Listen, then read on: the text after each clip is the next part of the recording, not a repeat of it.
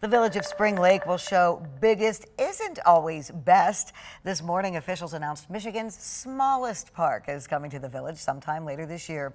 The park will be located on a stretch of sidewalk in Spring Lake's social district and includes seating, plants, food truck parking, and more. Spring Lake's Director of Downtown Development Authority says she's been wanting to create more gathering spaces in the village. We have our social district, which came through the pandemic, like many communities had. And so I've always kind of had my eye out for little areas for us to have more gathering spaces in the district. And so we have this little patch of sidewalk that used to have a fountain and everything. The village is also asking the public to help name the new park. You can submit your ideas on Spring Lake's Facebook page. Construction will likely begin this summer.